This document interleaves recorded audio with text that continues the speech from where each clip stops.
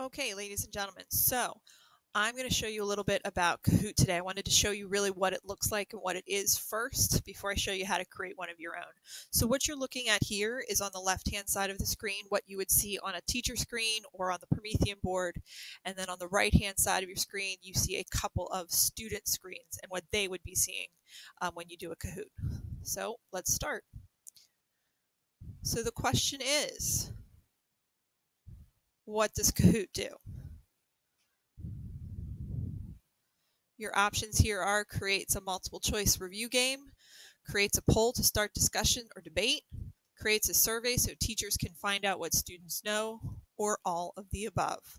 Well, our answer is all of the above. And so then now what you see that it is this online quiz game, I'm going to show you how to create one.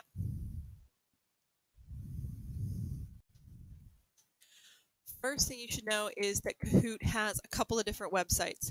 Kahoot.it is the site that students will go to access the quiz, but to create them you need to go to getkahoot.com in order to sign in or to sign up for your account.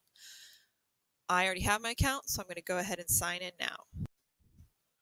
Once you've signed in, this is what you're going to see. Up at the top, you have the option to create a new Kahoot. I'm going to talk to you quickly about public Kahoots. These are Kahoots that other teachers and other people of the public have created and tagged for search reasons. So if you have something about inverse operations and you want to look at this and then possibly duplicate it and edit it, you can go ahead and do that. But I'm going to talk to you about creating one from scratch. So I'm going to go to New Kahoot. Do you want to create a quiz, a discussion, or survey? Most often we use quizzes, although the other two are very useful. And from here, you simply just start at filling in the boxes. So the title of mine is going to be research. For a description, it wants you to do hashtags so that it has search purposes, but I'm just going to give it something generic. You can add an image. The image would be for just customizing the look of your Kahoot when it's done. Who do you want it visible to? What language do you want it in? The audience is required. Ours are school. You can add other things if you want to. It's not necessary. And then we say, okay, go. From here, you begin to add questions. So my first question is going to be a research database is superior to a search engine because, and then we're going to go ahead and put in answers. Okay, so as you can see, I've typed in all my answers. You can use media here, so if you want to add an image for perhaps a math test where you, or excuse me, a math quiz where you need to see a graph, or perhaps you want a video of people speaking another language to be part of the question, you can add that here. Once you've typed in your answers, you do need to tell it which is the correct answer. You can have multiple correct answers. So if you want to have all 4 of them be correct, you can do that, and it will just show you who's answering in what way. You go ahead and hit next, and then you can simply add another question. I'm going to go ahead and add a few more questions to my quiz, and then I'll show you the next steps. All right, so I've gone ahead and added a few more questions. So now I have 5 questions here. I'm going to go ahead and save it. And from here, it's going to go ahead and give you options. You can share it. That would be to send it to another teacher, perhaps. You can preview it. You can edit it. But we are going to probably want to play it.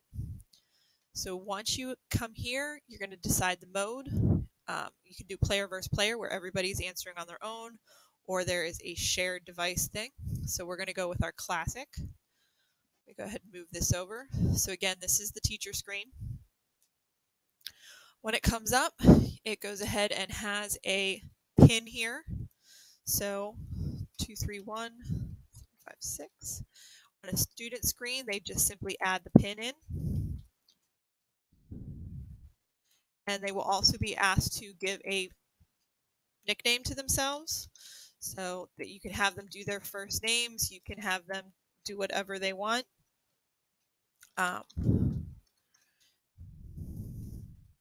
however you want to have it. And you'll see your players show up here.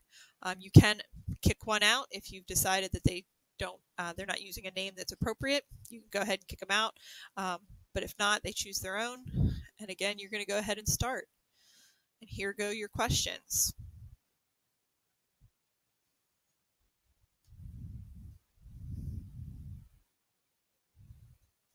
And again, counts down. It has your possible answers. You can see the student screens and their scores. You can choose the correct or wrong answers, whichever works best. Let me show you what a wrong answer looks like.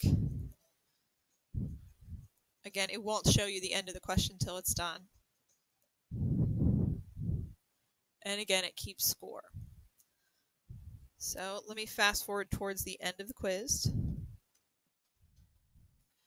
And here we go. This is the end of our quiz, and you can see the scores here.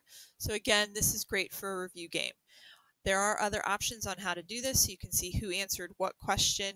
You can see how many people answered which way to go ahead and start discussion, to create some sort of survey. But this is a great tool to use within your classroom with the devices that we do have there for you. So I hope this helps you at all. If you have any questions about how to use it or how to create one, let me know.